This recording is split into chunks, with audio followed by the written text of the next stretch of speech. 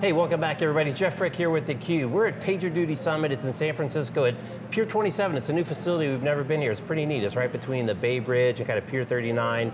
Beautiful day out on the water. And it's all about DevOps here with PagerDuty. And I'm going to tease Jen later. Do people even know what a pager is at this show? But we're excited to have Nicole Forsgren. She's a founder and CEO and chief scientist of DevOps Research and Assessment. I had to read it. It's a big mouthful, but goes by DORA for short. Nicole, welcome to see you. Good to see you. Thanks so much, good to be here. All right, so you are the DevOps expert. You got a really interesting past, did some research on your LinkedIn profile. Industry, academe, and now you're out helping people. Yes, bounce around a bit. It's all about the pivot, right? Absolutely. We're here doing DevOps. Absolutely. So you do an annual report on the state of DevOps. So where are we? DevOps has been being talked about for a long, long time. You know, how much is reality? How far are we on this journey? What are you seeing? Right, so it's really interesting you point that out, right? Because for years, everyone's been like, DevOps, what is it? Does it matter? And so at DORA, and by the way, DORA is myself, Jez Humble, Gene Kim, we just brought in Sue Choi, but the core founders, we've partnered up with the team at Puppet, and for the last several years, we've put out this State of DevOps report to kind of help define, at least from a research standpoint, from our standpoint, you know, what it is, what are the key contributors to really drive value? And does it drive value? Because for years, and I'll talk about this later this afternoon in my closing keynote, for years, and when I say years, I mean decades of academic, rigorous, peer-reviewed research, technology didn't matter like it didn't matter at all. It just never delivered value to organizations. But then we started seeing patterns, and really interesting patterns, and companies saying, no, like we're seeing results, we're delivering value, we're delivering outcomes, core, essential outcomes for end users and customers in the business. And so we got together to say, okay, let's really take a look at this in a really important way. Right.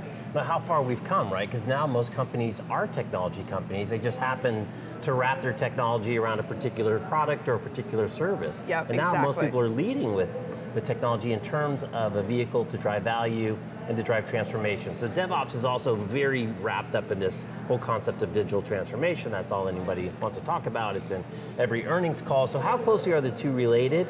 And how do you see kind of because DevOps got a little bit more history in terms of the buzz of transformation. How are people applying kind of DevOps concepts beyond kind of strictly development and operations? So there's a lot to unpack there. So I think like you said, it's really, really involved, although it's also kind of a buzzword, right? Some people love it, some people embrace it, some people never want to hear it. So it's really all about what's important to the company and delivering value. But at its core, it's really about taking important methodologies, practices to deliver value, and it's about using technology and automation in conjunction with core values and practices and processes that we've adopted from the lean and agile movements. Right, right. And having a really good, healthy culture that's about more than just dev and ops, right? Like you said, dev, ops, QA, InfoSec, the business, marrying all of that, pulling all of it together, working in conjunction in the right kind of ways to deliver value, to deliver key outcomes, to help us pivot, move fast, learn, have fast feedback, so that we can do what we need to do for the company and for the business. Because like you said, it's so many companies right now really are technology organizations that happen to be wrapped around some particular industry. Right, right. Capital One is a financial institution. Really, they're a technology organization that happens to do finance and deliver finance really, really well for their customers. So many other companies are doing retail, but it's driven by technology, right? Or they do insurance and it's driven by technology, or they're healthcare organizations that really can't do what they do unless they have technology to really drive it. Right, right. Well, the financial institutions are interesting because if you talk to, like my kids, have they ever been inside of an actual bank? And then, and how often do they go to the ATM? So not even ATM. So the way that people, more and more interact with the company is through digital means. But I'm curious to get your input on the big question that we always ask people is, how do I get started, right? what are the easy paths to success? How do I get some early success so I can build on that success? And what's interesting is you have a very unique approach to solve that question as opposed to, well, I think, or based on what I'm really good at, I think we should start here. Yes, we you guys really have a do. different tact. And this is really why DORA exists, and this is what we do. So myself, Jess Humble, Jean Kim, this kind of explains the genesis of DORA. So we kind of have a couple different things. So the mission of DORA is to help companies get better through science and kind of proven methods. And so we have a couple of different things we do. The first is that State of DevOps report that we put together with Puppet, and those are all open sourced. And so if you want some ideas of what really statistically drives improvement, go find those. They're open source. They're totally free, right? We provide so many resources because we don't want companies to fail. We've all lived through that awful .com bust. We've seen companies fail. Go find those resources. Now, your question though, where should I start? If I'm a company, what should I do? We've all gone to conferences, myself, Jean, Jez, and we've had companies come up and say, well, where should I start? And the answer is always, it depends, right? The answer is always, it depends, because I can't tell you, absent context, absent data, absent information. If I don't know about someone's detailed information, I can't tell you. And so what we also have is we offer an assessment where I can collect data from the doers, right? There's this fantastic report from Forrester it's called The Dangerous Disconnect, and that's such a great title because if you ask executives, they drastically overestimate technology and DevOps maturity in organizations. So you shouldn't be, They overestimate. Of course they do. Because we need to be really, really optimistic about where our organizations are going. That is our role as executives. Right. And so that's kind of appropriate, but in certain conditions that's appropriate. But where it's not appropriate is when you're setting detailed strategy for your organizations. And so what we do is we offer an assessment where using these strong, scientifically based measures that we have prepared and refined over now 4 years of rigorous academic research, we can go with a 15-minute survey, collect data from everyone in your organization that, like I said, are the doers.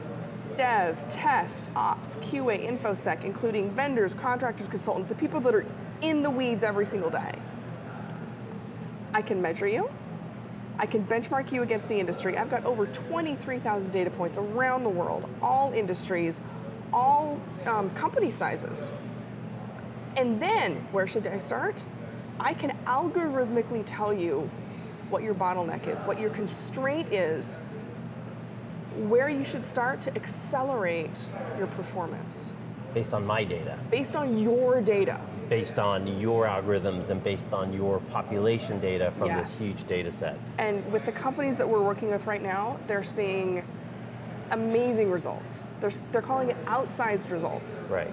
So a really great example we had was with Capital One, right? So they did the assessment across over a dozen lines of business.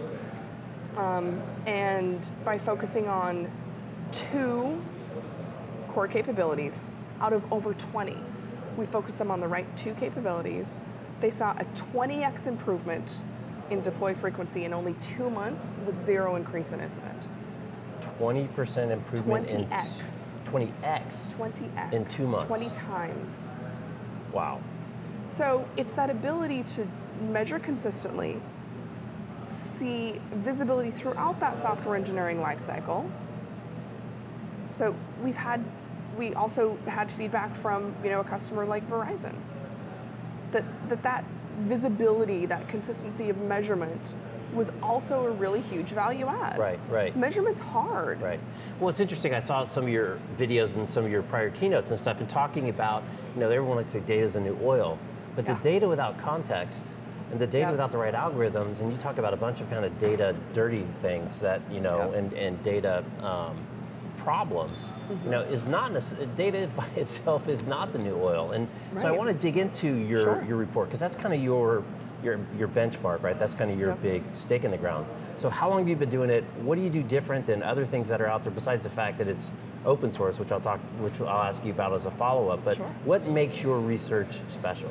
So why is our report different from any other reports out there? I think there's a couple things. So the piece that makes me the proudest is that the State of DevOps report is so different because it's academically rigorous.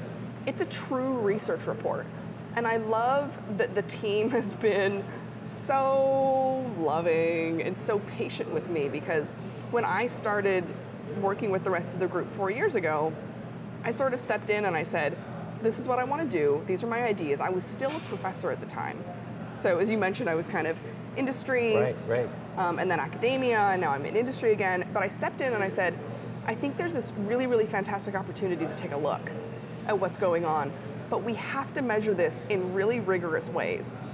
And by doing that, it allows us to look at predictive relationships, which is interesting because it lets us say, if we focus on core capabilities, they will predict organizations' ability to develop and deliver quality software with both speed and stability, which will in turn drive improvements in organizational performance, profitability, productivity, market share, effectiveness, efficiency, delivering mission and organizational goals.